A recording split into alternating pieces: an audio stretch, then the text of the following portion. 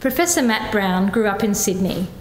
His dad was a paediatrician who worked caring for kids with the lethal genetic disorder cystic fibrosis. Matt has worked in genetics since 1994, spending 12 years at the University of Oxford at Wellcome Trust Centre for Human Genetics, before coming to Brisbane in 2005. He is passionate about using genetics to improve healthcare, and so in 2016 he moved from the University of Queensland to QUT in order to be able to partner with Queensland Health and Pathology Queensland to translate research capacity in genetics into the public sector, both for cancers and for heritable diseases. Apart from genetics, Matt also loves sailing. And the publication he is most proud of, over and above all of his research papers, is a letter which was published in the yachting magazine, Yachting World. Of course, he's not here today to be talking to us about yachting. Quite seriously, he's going to talk about cancer genomics and how that's changing the approach we use to deal with cancer, from selecting treatments based on the organ of origin of the cancer to personalised treatment based on the DNA mutation that causes the cancer. Please make welcome the Director of Genomics at QUT's Institute of Health and Biomedical Innovation, Professor Matt Brown.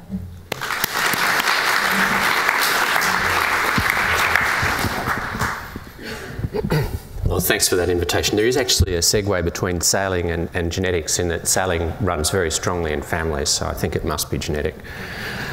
So I'm talking today about genomics and cancer, but I'd start off by just making the general comment that there are a few different technologies which are making really major differences to the practice of medicine that have occurred over the last couple of decades. And the two biggest in terms of disruption pretty much have been imaging, that is MRI, CT scans and things like that, and genomics. And over the next couple of decades, we are going to see changes in the practice of medicine, not just in what you'd call traditional genetic diseases, but also across cancers, infectious diseases, and even the broad range of common diseases that are actually what affect most people in the community. So this is going to turn medicine really upside down for its better. And it's something that it's a tremendously exciting thing to be involved in the research and translation of. So I'm going to guess that, given that most of you probably haven't read the Watson and Crick 1950s Nature paper about the structure of DNA, that you probably don't know that much genetics. And if we're going to spend an hour and a half now talking about genetics, a little bit of basic genetics to start with would probably be a good foundation. I'm going to have to turn around to actually point at these slides for you. So firstly, you'd be aware that humans have 23 pairs of chromosomes, which are divided up into the sex chromosomes and what are called the autosomes. So the sex chromosomes are the XY chromosomes, and the autosomes are numbered 1 to 22, the non-sex chromosomes that both men and women carry. And these are just numbered in order of their length, so 1 the longest, 22 the shortest. And those 22 pairs, or 23 pairs of chromosomes rather, are made up of 3.3 billion bases of DNA. So those bases are nucleotides that are called either A, T, G or C, and the sequence of those A, T, G or C determines your genetic makeup. Those themselves are reorganised into what are called genes, and genes encode proteins, which are the things in cells that actually do things. So humans have roughly 20,000 proteins. And those 20,000 proteins make up about 1% of the 3.3 billion bases that make up the total human genome. And these are called the exome. And until about 10 years ago, people used to think that virtually everything that that made humans different from other animals was coded within the exome.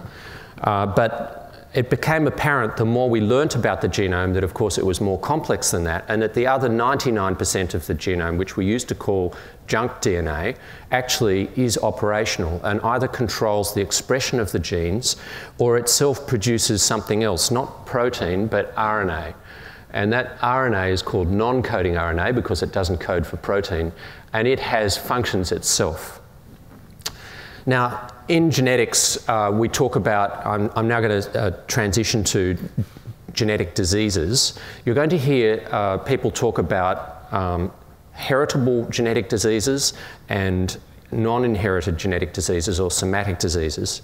So heritable genetic diseases occur when you have a mutation that occurs either in the basically in ancestors of a person or in the sperm or egg cells that actually combine to produce an embryo.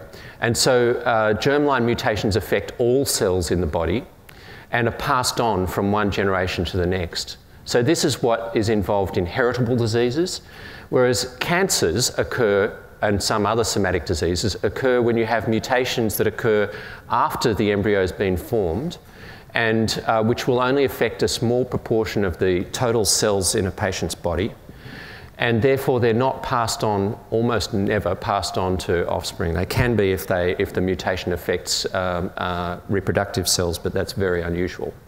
So we talk about then these germline mutations and somatic mutations. And largely what I'm going to talk about now are somatic mutations that are involved in cancers. Okay, so the Manhattan Project, the big project of human genetics, was the completion of the human genome sequence. So as Danielle mentioned, it was formally completed in 2000, but as is the wont of politicians, it was actually announced that it was completed a few years before that. At that point, they'd really only got about 90% of the genome completed. And it took in total funding around about $3 billion US, of which 300 million was spent actually doing the sequencing. It involved dozens of laboratories worldwide and over a decade to do. At the end of it, they thought that if they started again with all of the technology that they had, that they'd be able to sequence the genome for about 50 million US dollars, which means that the Australian NHMRC, if it funded human genetics alone, could have funded 18 genomes in that 1 year, which was clearly not something they're about to do. Thankfully, technology marched on since then. And in genetics, we have these Dalek-like creatures called sequences, and these DNA sequences have increased their capacity massively over time. So that when I started in genetics in the early 1990s, if I was working really hard, I could sequence about 1,000 bases of DNA a day. So to get to 3.3 billion bases, you can imagine that would take an awfully long time. However, there was a phenomenal amount of investment in technology, and that's led to the point where now there are sequences which are capable of sequencing over 2 or 3 days, 20 whole genomes at a cost much lower than the cost of the original sequences. So this is the graph of the cost of sequences the cost per sequence. And you can see up here around the time of the human genome sequence being done, Moore's law is the law predicting the increase in processivity of computer processors, and a similar law related to genomes, which is that the cost of a genome would halve each year. But then along in 2006, a new form of sequencing came about, which we call next generation sequencing, and it led to massive reductions in cost and increase in processivity, to the point where now around about $1,000 US you can get a genome done, which is about twice the cost of an MRI. In fact, it's about half the cost of an MRI in the United States, but in this country it's cheaper. So about 2 MRI scans equals 1 human genome. That cost will reduce even further over years to come, and it won't be very far off before a genome actually costs roughly the same as an MRI scan. And then the challenge won't be so much financial or technical as interpretation. And in fact, the slide that was in the center there, which has somehow ended up in the middle of my slide, was supposed to tell you how many genomes have actually been sequenced. So now the capacity in the world for sequencing is said to be round about 1 million genomes a year, and it's more than doubling each year in capacity. So we're getting to the point where actually this is going to become part of a routine test that people have. So this has led to, this is a business group, and I know you're here because you're interested in biology and what this is going to do to medicine, but just in case there's some financial interest as well.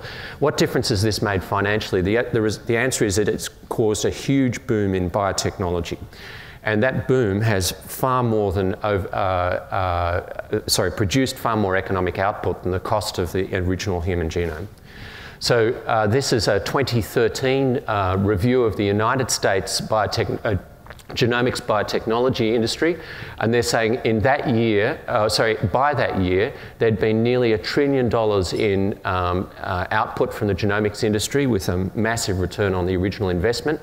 It had created over 4 million US job years of employment, and the tax revenue to states alone in 2012 was double the cost of the Human Genome Project in the first place. And that level of investment has only increased since that time. There's my slide actually about the numbers of genomes going up. This is a log scale here, so that's 1,000 genomes, that's 1 million genomes, and that's 1 billion genomes, and you can see that by 2020 it's expected that there'll be more than a capability of doing 1 billion genomes a year. All right, so what about cancers? So cancers are all caused ultimately by mutations in DNA in cells. So whilst different environmental things might actually trigger cancer, like cigarette smoking for lung cancer or sunlight for skin cancer, all of those ultimately cause mutations in DNA, and once that mutation in DNA occurs, if it occurs in a particular way, it drives the development of a cancer. And so identifying the mutation that actually causes a cancer gives you a handle on the basic biology which is actually driving that cancer. So at the moment, if you go to see an oncologist and you have a cancer in a particular organ, they say, well, you've got lung cancer, and this is the cocktail that we give to people with lung cancer, and away you go. Whereas in fact we know that lung cancers are actually driven by dozens of different types of mutations, and that lung cancer, in inverted commas, is actually multiple different diseases caused by different mutations in different individuals that will behave differently over time and also respond differently to treatment. So if we can actually get oncologists and teach them what is actually the mutation that's driving the cancer, that gives them the opportunity to give you a treatment which is based on the actual biology of the cancer and not just the organ of origin. So at the disease area that this has actually advanced the most is in blood cancers. And so this is a slide looking at genes that are mutated in the blood cancer acute myeloid leukemia. And what we've done here is at our QUT laboratories sequenced 150 patients around Australia who had acute myeloid leukemia and identified the mutations that were driving that acute myeloid leukemia. And the names of the genes don't really matter, but basically there's a large number of different genes that are involved. Some patients have more than one gene mutated, but usually only one driver mutation. And the green ones are the ones which there are tests available for currently within Queensland. Whereas in a research setting, we can do all of these. At the beginning of this year, the Queensland government, through an organisation called Queensland, the Queensland Genetic Health Alliance, headed by David Bunker, where is he? Hand up over there, funded a series of projects to enable the university sector, which has the capability to test all of these, to help Queensland Health transition this technology into clinical practice. And so that's what we're doing now. And if you belong to Metro South, you can have a sequence for your acute leukemia done, which will pick up all of these mutations and therefore give you the chance to have personalised medicine for your leukemia. And we hope that that spreads across Queensland in years to come. So this approach can, as I mentioned, can allow you to, it can allow you to identify drugs which work for one particular cancer type, and because they work on targeting a particular mutation, if that mutation occurs in other cancer types, you can take those drugs which we already know the safety, toxicity profiles of, and use them in different cancers. So for example, many of you in the room will know that breast cancer can be caused by mutations in a gene called HER2, and that if you have amplifications of that HER2 gene, then there's a drug called Herceptin which blocks the HER2 receptor, and that's effective, highly effective for breast cancer. So Herceptin has classically been thought of as a breast cancer gene. It turns out that a proportion of patients who have stomach cancers also have the same mutation in HER2. And stomach cancer otherwise is a disease which has a pretty poor outcome. But if you have a HER2 mutation, you can be treated successfully for stomach cancer with Herceptin. So here we've got a breast cancer gene which has been taken because of the mutational profiling and is now used in gastric cancers, some. It also turns out that some pancreatic cancers are due to mutations in Herceptin, in the HER2 gene rather, and therefore now we have clinical trials that are ongoing to see whether pancreatic cancer, a disease for which there are very few treatments, in fact no successful treatments, that whether this actually works for patients who have HER2 mutations. So what about lung cancer? So in lung cancer, until about a decade ago, chemotherapy was really barely effective. And people did a trial of a therapy called gefitinib, which is a drug which blocks a particular receptor called the EGF receptor. The receptor doesn't really matter, but it turns out that, so in those original trials, they did these trials and the gefitinib did not work. However, subsequent to that, people realised that a small group of patients, and in particular people who did not smoke, actually did respond to gefitinib. And when they looked at those patients molecularly, it turns out that they had mutations in the receptor that gefitinib blocks, the EGF receptor. And so when they then stratified the patients according to whether or not the patient had a mutation in the receptor or not, or they did, and the not as the green line, the wild type people here, the patients who had the mutation in the receptor actually responded pretty well to gefitinib. And so now, if you have lung cancer, all lung cancer patients have their tumour sequenced. If they have a mutation in the EGF receptor, they get treated with gefitinib or a descendant of gefitinib. So mutational profiling here has led to the rescue of a drug which is now first-line treatment for lung cancer.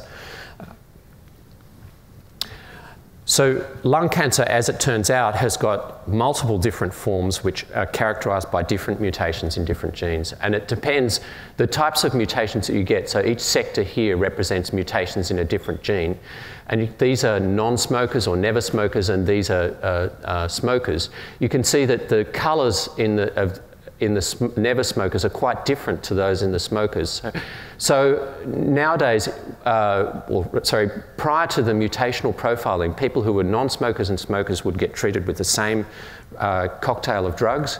Now what happens is that we sequence the tumours, we work out what the mutations are, and then you're treated according to, at least partly according to what the mutations are in the tumours themselves.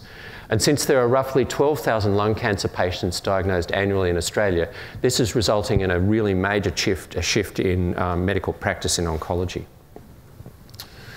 All right, so I'm coming to the end of my talk here. I mentioned about the Queensland Genetic Health Alliance program. At QUT, my group moved to QUT to partner with Pathology Queensland and Metro South to provide these services for Metro South patients. So in Metro South, at least, if you come with a life-threatening malignancy, that malignancy will be able to be sequenced free of charge. And courtesy of our research capability, we'll be able to tell the clinicians what the driver mutations are that are causing that tumour, and people will be able to have personalised medicine for it. We hope that this is something that over time becomes available broadly through Queensland. And that's my research team there, which includes, we have people who cover not just the sequencing aspect, the analysis aspect, and also Aideen McInerney, who's going to be presenting later, who helps us with consenting all of the patients for the sequencing. I'll stop there. Thank you.